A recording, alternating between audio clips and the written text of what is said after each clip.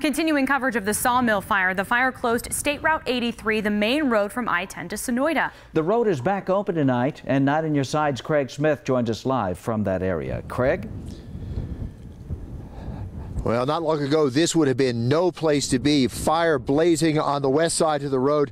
On the east side, you can see the stains left behind by the fire retardant that the pilots used that is stained to give them an idea of where they have already hit. Now, those pilots today were grounded from late morning on because the winds were simply too strong, but we did get a look at the tanker base and at the future of firefighting tankers.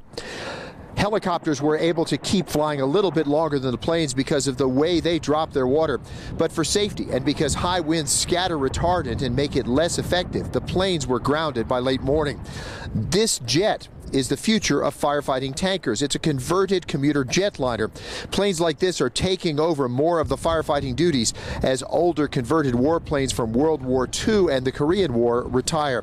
Now, back live now on State Road 83, drivers should know that even though the road is open now, there's still a need to be extra alert. The fire burned the supports for a lot of the guardrails. In some cases, the rails are down on the ground. In other cases, the support posts are simply weakened. So besides that concern, you can expect to see work crews from the Arizona Department of Transportation repairing those guardrails in the coming days. Reporting live along Arizona 83, Craig Smith, KGUN 9 on your side.